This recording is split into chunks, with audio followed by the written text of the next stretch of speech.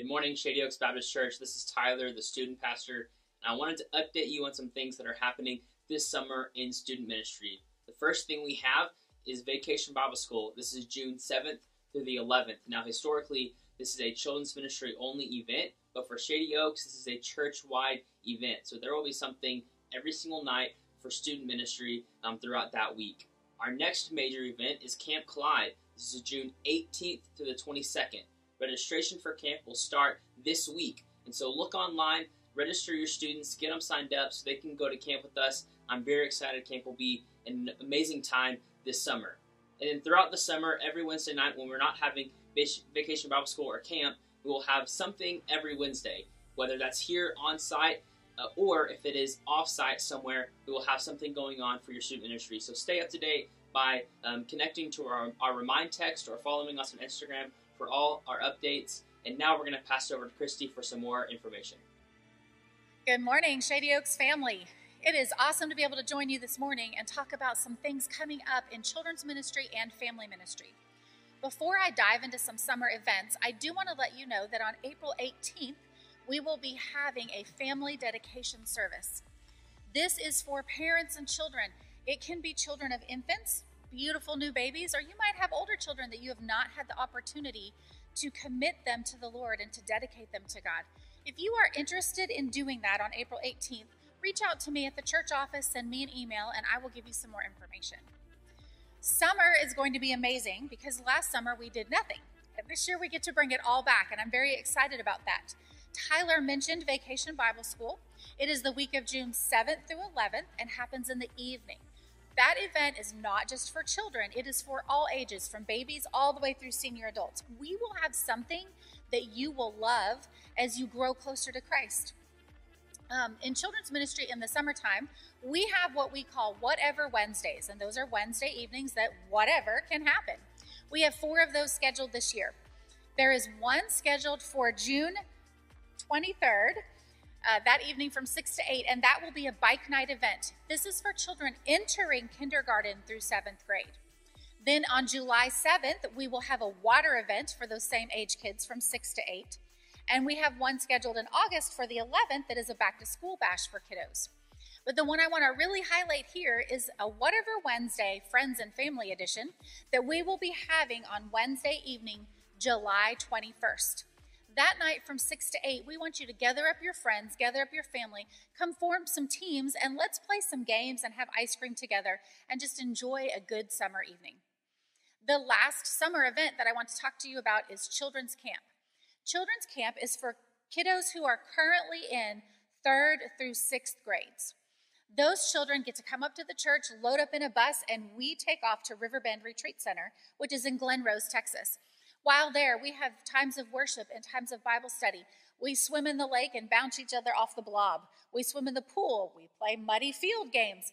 We have an overall fantastic time where children are poured into. They get to learn about Jesus and grow closer to him, and we all get to grow our relationships with each other. If you have children that age or grandchildren that age or friends who have kids that are in 3rd through 6th grade, I want to encourage you to reach out and let's talk about Children's Camp because it is an amazing thing. We are so excited to be back to a busy schedule, serving God and serving each other this summer.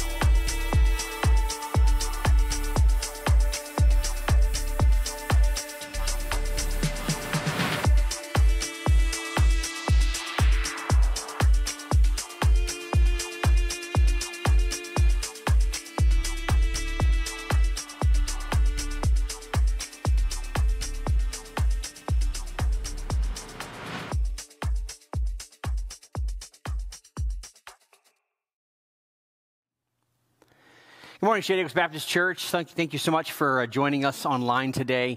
The sanctuary is starting to come together, and there's a lot of excitement going on in what this place is going to look like when we come back on the 28th. So I hope that you are excited about what's going on here, but I'm very excited about bringing you the message this morning to spend some time opening up God's Word. And again, so thankful for you guys to join us today. As we get going this morning, I want to just give you an opportunity to just give as your tithe and offering to the Lord. And I know that we're not here in the building today, but you can definitely go to shadyoaks.org and /give and be able to give online. Of course, you can drop by the office sometime this week, but any way you can give back to the Lord, we appreciate it. So glad that you're there.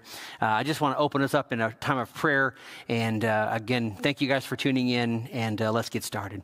Father in heaven, I thank you for today. I thank you for just the ability to join via YouTube today and the technology that allows us to do this. Lord, I pray that you would just inhabit the airways as this goes out today. And Lord, that as we sit in our living rooms and sit in our homes, Lord, that we would be connected to you today. Lord, I pray that as we open up your word, that we continue to hear from you.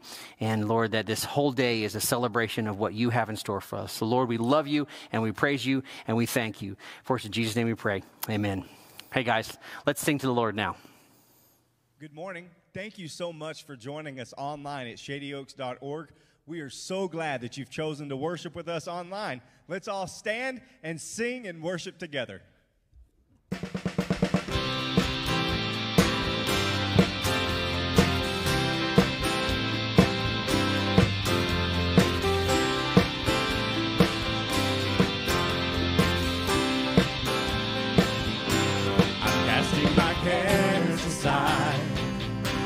I'm leaving my past behind. I'm setting my heart and mind on you, Jesus. I'm reaching my hands to yours, believing there's so much more, knowing that all you have in store for me is good. It's good. Today is a day you have made. I will rejoice and be glad in it. Today is a day you have made. I will rejoice and be glad in it. And I won't worry about tomorrow. Trusting in what you say. Today is the day.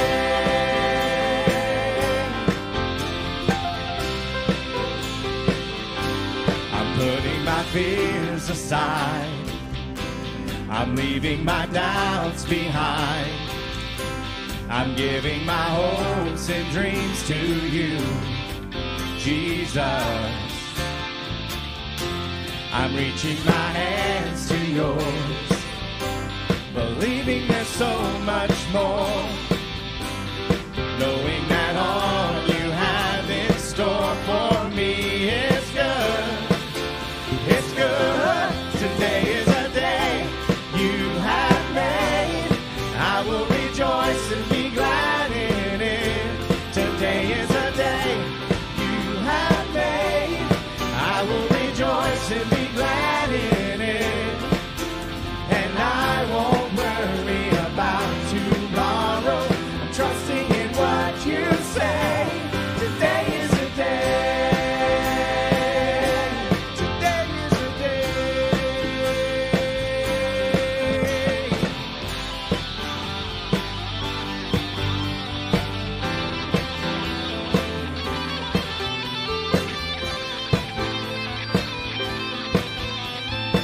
This part's real easy. Just repeat after me. And I will stand upon your truth. I will stand upon your truth. All my days I'll live for you. All my days I'll live for you. And I will stand upon your truth. I will stand upon your truth. All my days I'll live for you. All my days I'll live. Today is a day you have made. I will rejoice and be glad in it. Today is the day you have made. I will rejoice and be glad in it. And I won't worry about tomorrow. I'm giving you my fears and sorrows. Where you lead me, I will follow. I'm trusting in what you say. Today is the day. Today is the day. Today is the day. Today is the day. Today is the day.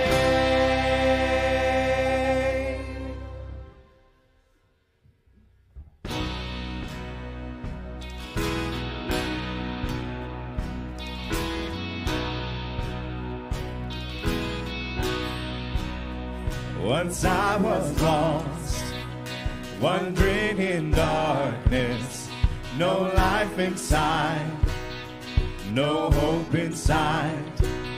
But he called my name, and he healed my blindness, set me ablaze.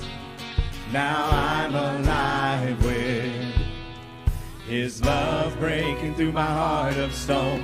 Love breathing to awake my bones. Love reaching out to save my soul. Love never gonna let me go. And now my heart, so full of worship, I can't hold back, I can't contain it. For all he's done, Jesus my Savior, I am amazed and full of thanks for his love breaking through my heart of stone. Love breathing to awake my bones. Love reaching out to save my soul. Love never gonna let me go.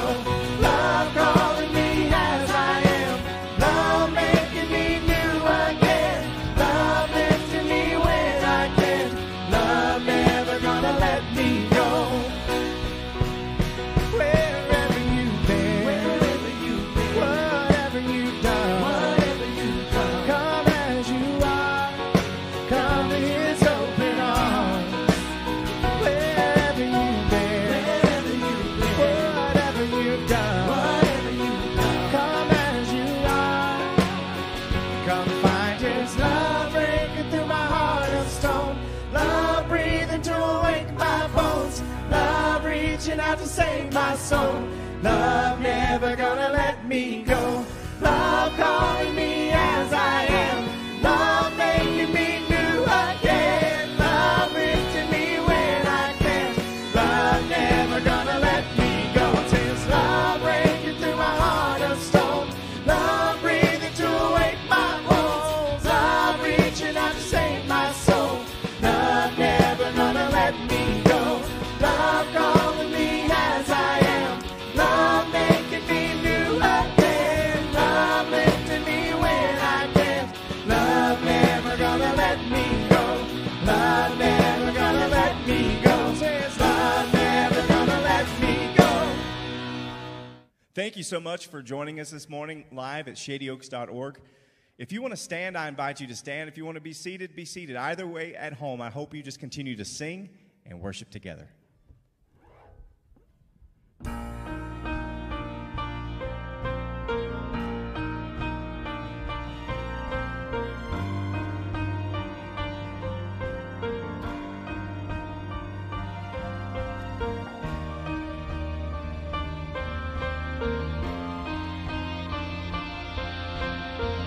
My hope is built on nothing less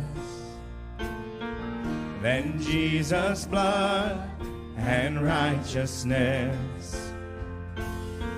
I dare not trust the sweetest frame, but wholly trust in Jesus' name. Let's sing that verse together again. My hope is built on nothing less than Jesus' blood and righteousness. I dare not trust the sweetest frame, but wholly trust in Jesus' name. Christ alone, cornerstone, weak made strong in the Savior's love. Through the storm, He is Lord, Lord of all.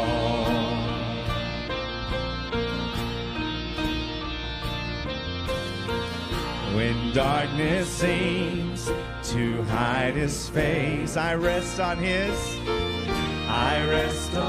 unchanging grace. In every high and stormy gale, my anchor holds within the veil. My anchor holds within the veil. Christ alone, cornerstone, weak made strong in the Savior's love. Through the storm, He is Lord, Lord of all. He is Lord, Lord of all. Christ alone, cornerstone, weak made strong in the Savior's love. And through the storm, He is Lord, Lord of all. Christ alone, Christ alone, cornerstone, weak made strong in the Savior's love. And through the storm, He is Lord, Lord of all.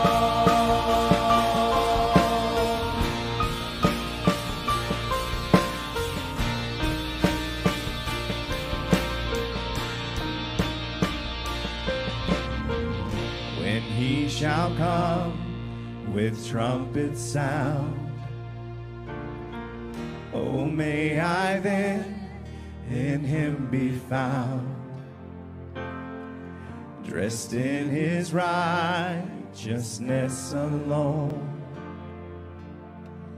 faultless to stand before the throne. Thank you again for choosing to worship with us this morning. All right, guys, if you have a Bible handy, you want to open up to Hebrews chapter 9 today. We're going to be visiting there and staying in that this morning, taking a look at how Jesus Christ is the better sacrifice, an opportunity for us to take this morning and really begin looking at pursuing this. And so we'll be in chapter 9 of Hebrews, primarily verses 11 through 28. We'll be spending there. But I have a question for you real quick. Have you ever thought about why Jesus is the best option for eternal life in heaven? Have you ever thought about that as why is there no other way? I mean, Jesus himself said in John, I'm the way, the truth, and the life, and no one gets to heaven except through him. But is that really the best way? Have you ever thought about why it is? And I think that one of the things that we'll see today in opening this passage is taking a look at how the old system that was in place to atone for sin was temporary. But what Jesus provided for us led it to be a permanent substitute and atonement for our sin. You see, the old system of atoning for sin was the idea that you would go to the temple or the tabernacle, and then you would offer up an animal to be killed on your behalf. And so And going to the tabernacle, you have to understand that the tabernacle was God's presence with man. It was built in this very beautiful, ornate building. The descriptions are listed in Scripture. You can take a look at that and really see. But it's this amazingly built building and beautiful. But it was to represent God's presence here on earth with man. And what a cool thing that is for us to take a look at and think about today, because the way the tabernacle was set up, it was set up for you to have stages to get to God. And one of the things that I want to make sure that we know and understand today is that the tabernacle is the precursor to Jesus showing up. And we'll get to that in a little bit. But the tabernacle is God's presence, but yet God's presence was located in just one section of it. And so you had really three main sections of the sanctuary. You had the outer courts, and then you had the holy place, which was an inner side thing, and only the high priest, the chief priest, could go to this during the year. And this was a place that you could go in, and there was a preparation, the Lord's Supper, and just an opportunity for you to offer sacrifices. Incense was being burned in this area. And then, of course, the Holy of Holies was the place that really was the place that was where the God's presence was. And this is where the Ark of the Covenant was there. And inside the Ark were elements that they believed were God's presence. It was, the tablets that the Ten Commandments were written on it, Aaron's staff. I mean, and there's all kinds of things in this idea that point pictures to the presence of God. But the way this was set up is that the high priest was only allowed to go in to this area of the temple, the tabernacle, in the Holy of Holies, one day a year, and it was done on the Day of Atonement.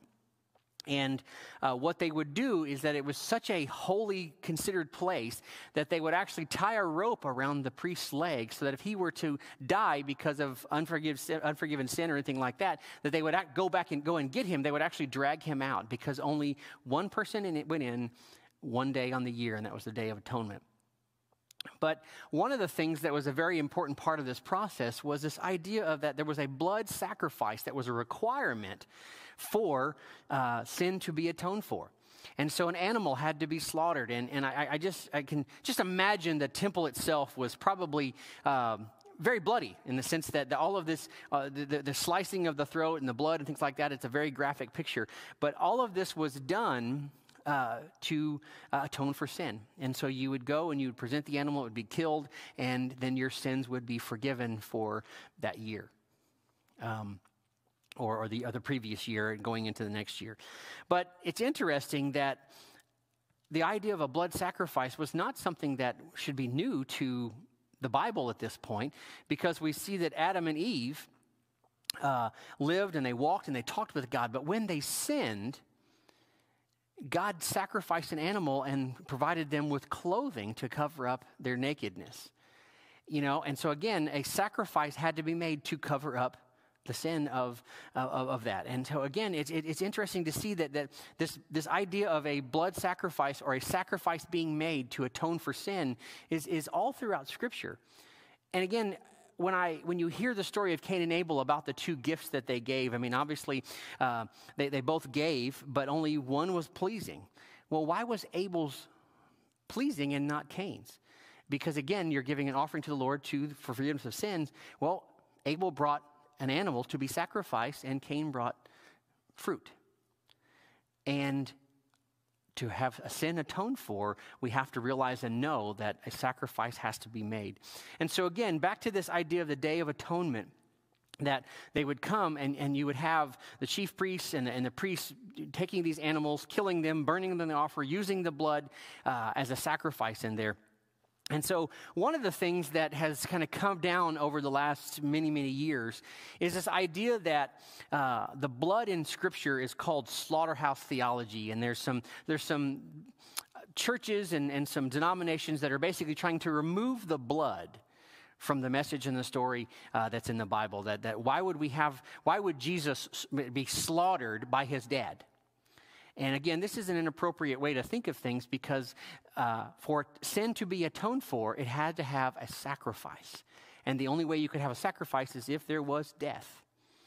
And because Jesus was perfect, because Jesus was the only way to atone for sins and to get rid of the old system of sacrifice so that it would be once and for all, that perfect sacrifice became what is necessary for the forgiveness of sin. And so forgiveness of sin is only possible through the shed blood of an acceptable substitute. Okay, so when you would take your lamb to the temple, that was your acceptable substitute, but it only covered your sins for that year. And this was a process that was done every year. But when Jesus Christ came to this earth, he became the perfect substitute for you and for me to have our sins forgiven on the cross. And so he did that by shedding of his blood. You know, a couple weeks ago, we did this idea of sharing the Lord's Supper, and we celebrated the shed blood of Christ and drinking of the juice, and the idea that blood matters, and it provides us with the forgiveness that's necessary.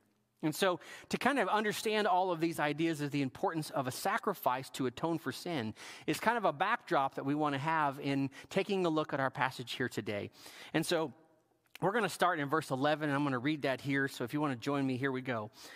It says, "But when Christ appeared as the high priest for the good things that have come, then through the greater and more perfect tent, not made with hands, that is, not of this creation, he entered once for all into the holy place, not by means of the blood of goats or calves, but by means of his own blood, thus securing an eternal redemption." And so that's what we talked about, this idea that this is not an animal, this is a perfect sacrifice, that Jesus Christ entered into the Holy of Holies, and not in the tabernacle, but before God, and his blood created an eternal redemption for sin. "For if the blood of goats and bulls and the sprinkling of the defiled persons with ashes of a heifer sanctify for the purification of the flesh, how much more will the blood of Christ, who through the eternal Spirit offered himself without blemish to God, purify our conscience from the dead works to serve the living God?" So again, here's this understanding that Jesus provided a better sacrifice than the system that was there. Everyone needs forgiveness of sins because sin has separated us from God. That's an understanding that we have to understand. The sin that entered the world in the garden by Adam and Eve is being passed down to all of us today. And so we have sin in our lives. Now, just as a reminder, sin is anything we think, do, or say that displeases God, or things that we don't do that we should do that displeases God. And so I think it's important for us to understand that sin separates us from God. Well, how do we get back to God? And a sacrifice needs to be made. And God's uniform method for the forgiveness of sins has been the shedding of blood. We see that in the tabernacle. We see that in Jesus' body being broken and his blood being shed for you and for me to provide for the payment for sin. Let's see how that continues here in Romans chapter 6, verse 23. It says, "For the wages of sin is death, but the free gift of God is eternal life through Jesus Christ our Lord." The wages of sin is death. Death must take part because of sin. And so do you want our death to be that, or do you want Jesus' death to come in and be the substitute for us in that? In Leviticus chapter 17, verse 11, it says, "For the life of the flesh is in the blood, and I have given it to you for on the altar to make atonement for your souls. For it is the blood that makes atonement by the life." And so again, here's the Levitical laws that are out there laying it down, that blood is the way, is the method that must be given to atone for sin. So you can either die yourself and hope that works out, or you can have Jesus Christ's blood be in your place and substitute that. Jesus' blood atones for the sins of the world. The idea that his blood was sufficient. He was the perfect sacrifice. He is the better sacrifice. Let's continue the story in verse 15. It says, "Therefore, he is the mediator of a new covenant, so that those who are called may receive the promised eternal inheritance, since a death has occurred that redeems them from the transgressions committed under the first covenant. For where a will is involved, the death of the one who made it must be established. For a will takes effect only at death, since it is not in force as long as the one who has made it is alive. Therefore, not even the first covenant was inaugurated without blood.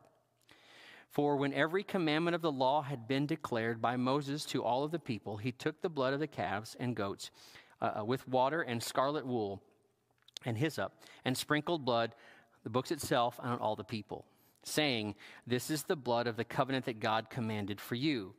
And in the same way, he sprinkled with blood both the tent and all of the vessels used in worship. Indeed, under the law, almost everything is purified with blood, And without the shedding of blood, there is no forgiveness of sins.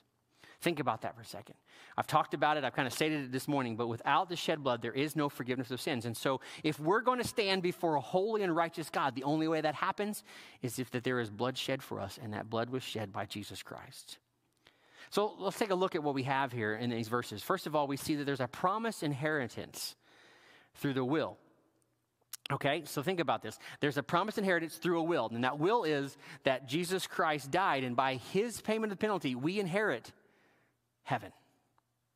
We get to go to heaven because of what Jesus Christ did for us by putting our faith and trust in there. And of course, the only way that happens is once Jesus dies. And so the will happens through the death of Jesus Christ. And so the plan that's in place for us is that we will get what is promised to us upon Jesus' death. Well, we did that. He did that 2,000 years ago, and he died. And because he died for you and for me, we get an opportunity to take the substitute of him dying in our place for the forgiveness of sins.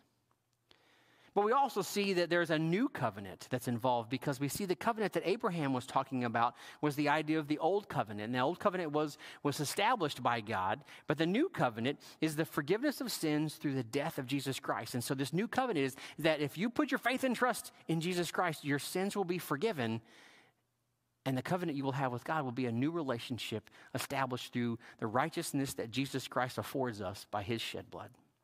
You see in Luke chapter 22, verse 20, often used as a verse we use for the Lord's Supper, it says, "And likewise the cup, after they had eaten, saying, this cup that is poured out for you is the new covenant in my blood."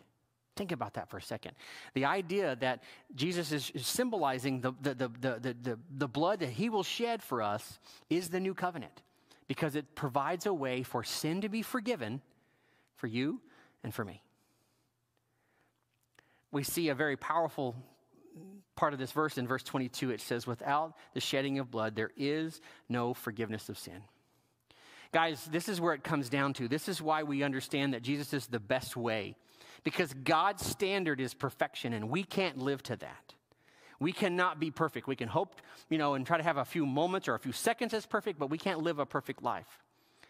And so we're going to sin. We're going to fall short of the plan, of the glory that God has set before us. And so because of that, we need that sin to be atoned for.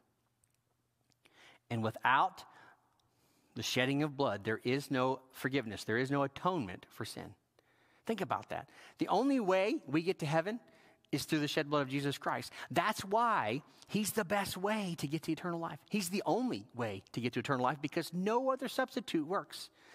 No other sacrifice was perfect that can stand in the place. You see, Christ was and is the better sacrifice. He's the sacrifice that sets it up for us and lets us say that his sacrifice provides the forgiveness for you and for me. Let's continue on here in Hebrews 9, verse 23.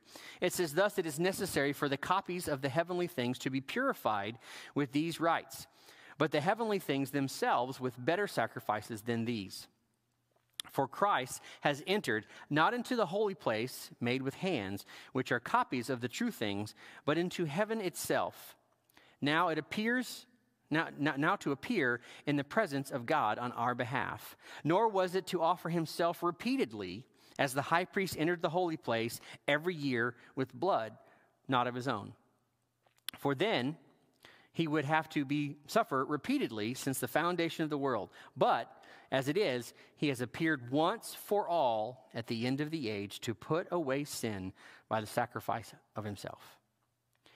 And just as it is appointed for man to die once, and after that comes judgment, so Christ has been offered once to bear the sins of many, will appear a second time, not to deal with sin, but to save those who are eagerly waiting for him." You see, Jesus replaced the tabernacle sacrifice system once and for all. You see, the tabernacle was God's presence with us. Jesus became God with us. His plan and his purpose was for not only are we to have a sacrifice that he made once and for all, but that sacrifice is eternal. It is forever. I think it's important for us to see that when we're living in the world today and we begin talking to people about why they need Jesus, we need to make sure that they know and understand that they need Jesus because he is the best sacrifice and he's the only sacrifice that's accepted by God for the forgiveness of sin. Anything that we try to do is just filthy rags according to God. If we try to offer up something of ourselves, it's going to be muddied by all the sin in our lives, and we can't offer a perfect sacrifice of our lives. And so we need the perfect sacrifice that is Jesus Christ. You see, when Jesus Christ returns, he will save those who are eagerly waiting for him. Think about that. When you are eagerly waiting for Christ's return, it is because your sins are forgiven. Think about it. If you know that God's going to come back someday, or Jesus is going to come back someday, and he's going to come, and you don't have an assurance that you're going to heaven, you would fear that day. You would worry about that day. Am I going to go to heaven? I'm going to go to heaven. But the sacrifice that Jesus Christ made for you and for me affords us that opportunity to be waiting for his return. To think about that. When he returns, we want to be with him in heaven. What a great way for us to think and to dream about the opportunity that is here before us. The whole plan and purpose of this is not for us to be, wondering, but it's to know, without a doubt, without a worry, that the better sacrifice was made by Jesus Christ because it takes our place on the cross, our place that is there because of our sin. And God looks at that and he says, sins forgiven. In 2 Corinthians, it talks about, chapter 5, it talks about Jesus, God made him who knew no sin to become sin on our behalf that we might have the righteousness of God. All the sin was placed upon God. Of our sin was placed upon Jesus, and it was forgiven. And because of that, we have the righteousness of God. We have the opportunity to stay today that we know for certain that our sins are forgiven. So let's take this and let's apply this and let's put it all together this morning. First of all, do you know your sins are forgiven by the shed blood of Jesus Christ? Do you know that? We've talked today about the sacrificial system. The only way that sin is going to be forgiven is through the shed blood of a perfect sacrifice. And Jesus Christ did that once and for all. It was done, it was settled, and his sacrifice gives us and provides us the opportunity to have our sins forgiven. Do you know that your sins are forgiven by the shed blood of Jesus Christ? If you know that today, great. Are you trusting in him alone for eternal life in heaven? You know, guys, there's still this debate in a lot of people's lives am I good enough? You know, maybe if I live a good life and maybe the good and the bad and the scales at the end, if I have more good than bad, then maybe I'll turn out okay. But God's scale is perfection. And as we saw today that Jesus Christ is the better sacrifice, he is the only sacrifice that pleases God and atones for the sins that we've committed. And so today we need to not just play around with that. We need to ask yourself the questions. Do you know your sins are forgiven? And are you trusting in Jesus Christ alone for heaven today? If you're not doing that today, you need to take care of it. I know that you're not here today and I'm not with you, but I pray that as you're sitting there today, if you're realizing inside something in your heart that you don't have a relationship with Jesus Christ, that you settle that issue today. You don't play the game anymore, that you put your faith and trust in him because his sacrifice pays for your sin, and that's the only thing that God's going to accept. If you need to put your faith and trust in Jesus Christ, will you do that today? God's word says that if we confess with our mouth and believe in our heart that he is Lord, that we're saved, that we get heaven.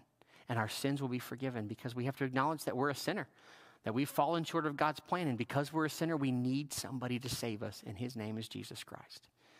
And so if you haven't done that today, will you cry out to him right now? Will you say, God, I'm a sinner.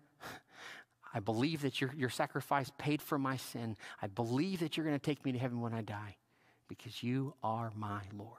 Will you do that today? If you haven't done that, you need to do that. If you want to talk further about that, please reach out to the church office. We'd be glad to talk to you more about that. But ultimately, this whole conversation of Jesus being a better sacrifice only matters if he's a sacrifice for you and for me, and we know that.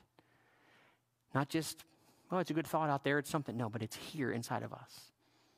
So if you've done that already, if you know that you've put your faith and trust in Christ, you know that your sins are forgiven by the shed blood of Jesus Christ, that's great. But are you living your life in thankfulness that Christ's sacrifice for sin atones for your sin once and for all? You know, guys, it's so easy for us to beat ourselves up over allowing sin to come into our lives, and the fact that we don't keep a short list of sin. We allow sins to pile up, and so therefore we think we're not worthy of who God is. But there's nothing we can do, guys. There's nothing we can do that's going to separate us from God, because his sacrifice atones for your sins once and for all.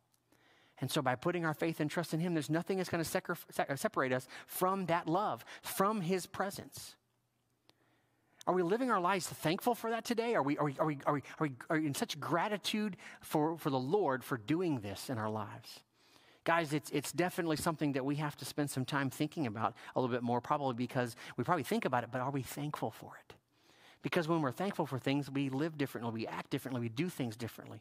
And I would pray that we are living a life thankful for what Jesus Christ has done for you and for me. Guys, my last question for you this morning is that since sin separates us from God, are you prepared to share with somebody how his sacrifice covers their sins and provides for them the inheritance of heaven for all eternity? Guys, I want us to know this answer for ourselves, but we need to be able to take this answer that is Jesus Christ to the world around us. And guys, we've been talking a while about sharing the gospel. We've been talking a while about communicating the gospel. But are we prepared to share that Jesus Christ is the perfect, better sacrifice for the sins? And because he is that, he takes away the sins and we get heaven because of what he did for you and for me. Guys, this world's religious system is going to be pushing this idea that you got to do this, you got to do this, you got to do this, you got to do this, you got to do this, all this list of things you got to do. But Jesus Christ says, done. D-O-N-E. It is done. That's why he said it's finished. It's not something we got to continue to work at. His sacrifice for you and for me paid it all. Are we able to communicate that with the people that are around us? Can we help them to see that they can't be good enough to get to heaven? Only by the shed blood of Jesus Christ can they get to heaven. And so, guys, I pray that you just continue to be thinking on this and to be thinking about the sacrifice that Jesus Christ prepared for us by dying for you and for me on a cross. And I pray that you're thankful for it. I pray that you know that your sins are forgiven and that your faith and trust is in Jesus Christ alone. And I pray that you're ready and able to share that message to the people around us. Guys, again, if you need help, if you want to talk about that, please, please, please reach out to me at the church or the staff. We'd be love to talk to you more about it and how we can continue to push each other and encourage one another to share the full message of Jesus Christ, that he died for you, for forgiveness of sins, his sacrifices once and for all. He rose 3 days later. He sits at the right hand of the Father. And because he sits at the right hand of the Father, he's interceding on our behalf. And one day he's going to return and he's going to take us home to heaven. But in the meantime, he's called us to live a life for him. There's a tremendous promise in there. There's tremendous reward in there. And I pray that we're able to not only live it and know it, but tell people about it. Guys, let's pray. Father in heaven, I thank you for today. I thank you that we are gathered here electronically in preparations for our sanctuary to be improved with better lighting and just visual aspects, Lord. But I pray that each and every one of us, Lord, as we sit here and we've gone through today, Lord, that we know and that we realize that, Father, your sacrifice that you provided for us in your Son, Jesus, is enough to cover our sins. And Lord, because of that, we can live a life pure and holy in your sight because of the shed blood of Jesus Christ. Lord, we can't do it ourselves. We need a Savior, and his name is Jesus.